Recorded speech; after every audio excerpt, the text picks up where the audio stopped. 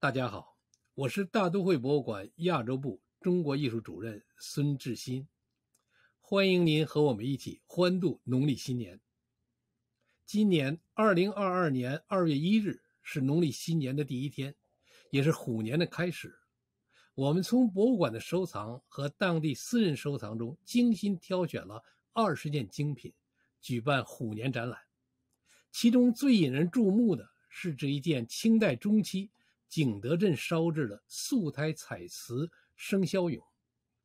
这也是馆藏的素胎彩瓷的12生肖之中的一件。这一类的生肖俑可以装点居室，来保佑居家平安。这只虎做得非常的生动，神气十足，活灵活现。它两个手臂粗壮有力，挥舞着手臂，张着大嘴，仿佛在说：“嘿，这是我守着的地方，你站远点。”在中国用12生肖来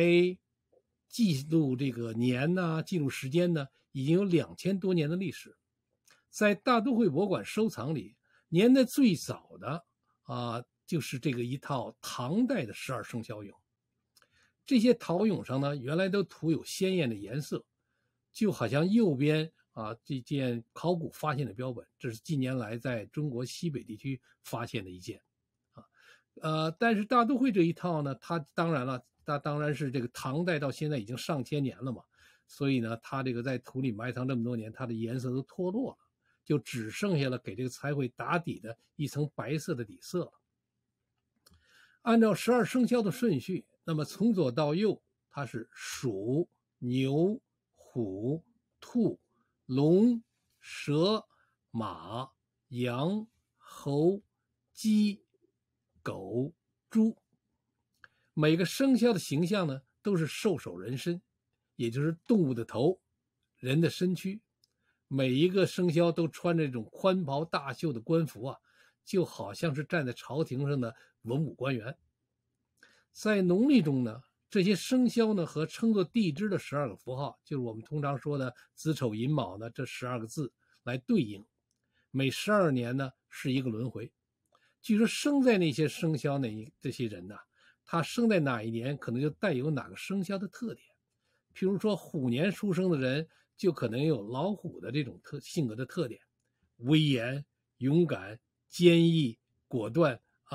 可能脾气也比较火爆。几千年来呢，老虎和人的生活密切相关，那么所以很多的艺术品当中都有这种体现。现在您看到呢，这是一尊西周的石雕卧虎，是3000年前的一件非常精巧的作品。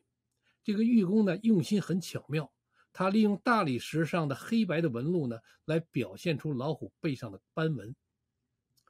另外一件非常独具匠心的作品，就是这汉代的卧虎形青铜油灯，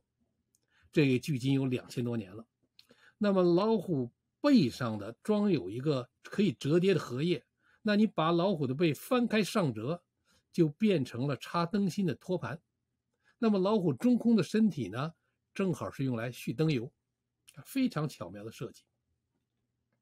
那么大概从秦汉时代开始，那么老虎已经成为中国的天地宇宙观念当中的一个重要因素，是代表四方的神旨。这个白虎呢是西方的象征。另外三种动物分别是东方的青龙、南方的朱雀，还有龟和蛇组成的玄武，代表北方。这四神的形象呢这个形象非常常见，特别是在建筑物上，比如墙壁上铺地砖或者瓦当上呢。我们现在图片上这就是汉代的四神是瓦当上的这个印出来这种形象。瓦当呢其实就是房顶上这个瓦最头上这个端点的它的装饰品它的作用呢是压胜辟邪，来保护住宅里的居民。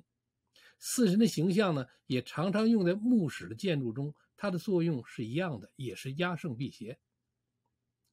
老虎的形象呢还经常用在官员的服装上，特别是这个明清2代的官员它的前襟上呢有一个四方的用五彩丝线刺绣的补子这个是用来标明它的关节的高低。文官的补子上呢绣的是飞鸟，武官的补子上呢绣的是猛兽。比如说三品武官，他的补子上绣的就是老虎，因为老虎呢象征着权威和勇猛。在中国的民间传说当中，那老虎的形象更是非常常见了。老虎是百兽之王，也是许多神灵的坐骑。各路神仙他不会称作普通的马呀、牛这一类的，经常称作的是珍禽异兽。比如说这个民话当中的财神赵公明，有时候又称作赵公元帅，他胯下呢就是一只威风凛凛的虎，他左手端着象征财富的金元宝，右手高举着钢鞭，骑在虎背上，往来于天地之间，为好心行善、勤劳工作的人带来好运。那么在虎年到来之际，我们祝愿财神将驱除疫情，为您和您的家人带来健康、财富、兴旺、平安。谢谢您。